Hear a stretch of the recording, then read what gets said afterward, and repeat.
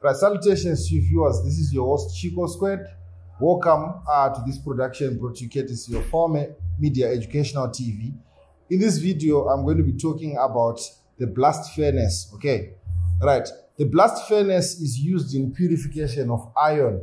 Okay, when iron is being mined from the Earth's crust, it's mined as an ore. Okay, meaning to say there are some impurities that are associated with the iron. So we have to remove those impurities so that we remain with pure iron. So this is where the blast furnace comes into play.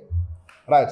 Iron in Zimbabwe, all right, the main iron deposits around the world are found as hematite. Right. Hematite. Hematite is known as iron 3 oxide. Right, iron 3 oxide is called Fe2O3 in chemistry.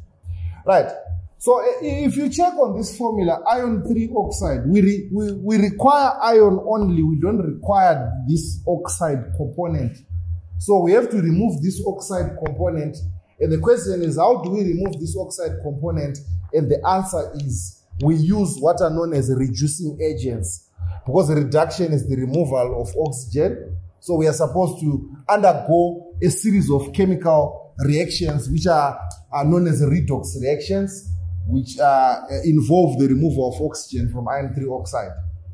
So in the blast furnace, the first things that you need to understand, that you need to know, the raw materials that are required for the blast furnace. So the raw materials that are required for the blast furnace are as follows.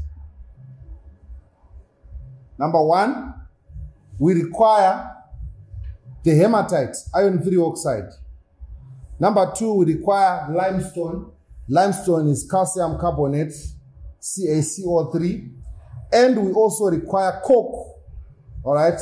So coke is known as carbon. Okay. Right. So these three raw materials are fed at the top of the blast furnace. And after they are fed at the top of the blast furnace, you need to understand what happens at the top of the blast furnace, what happens at the middle of the blast furnace, and what happens at the bottom of the blast furnace. So after these three raw materials are added into the blast furnace, hot air is introduced in the blast furnace. And the first reaction that occurs at the top of the blast furnace, carbon is going to react with oxygen to produce carbon dioxide. And then the second reaction, carbon dioxide is going to combine with carbon, right, to produce carbon monoxide. Okay, right? So we put 2 here so that the equation is balanced. So this is what happens at the top of the blast furnace. Then at the middle of the blast furnace, we have the following reactions taking place. The first reaction is the indirect reduction of iron ore by carbon monoxide. And the equation is as follows. We have Fe2O3 plus CO, right? We produce iron plus carbon dioxide.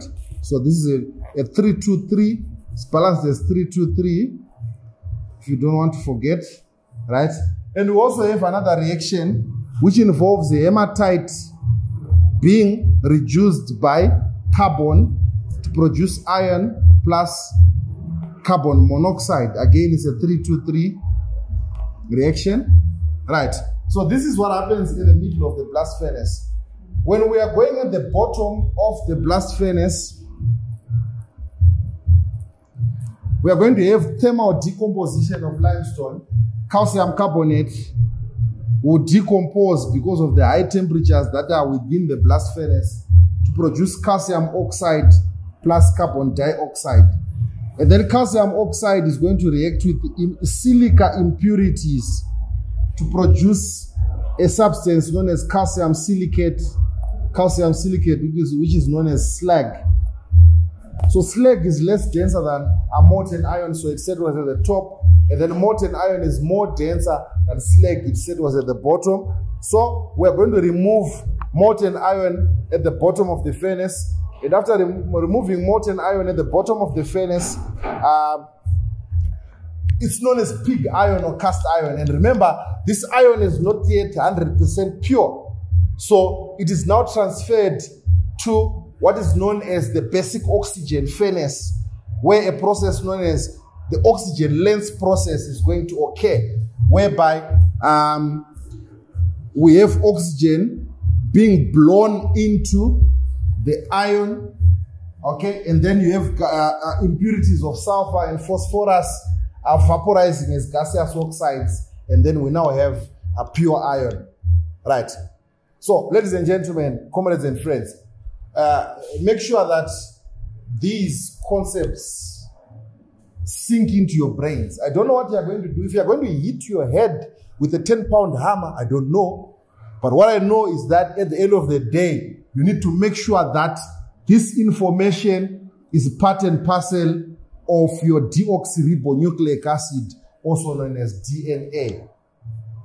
I think I have talked much, and I urge you to hit the like button, subscribe, and share to as many people as possible, so that your comprehension of concepts is actually improved. And I also wish the best to all those who are going to be writing their examinations. I wish you the best. I wish you flying colors. This is your host, Chico Square, and the crew behind the scenes at Farmer Media Productions. Be blessed and stay blessed. I salute you.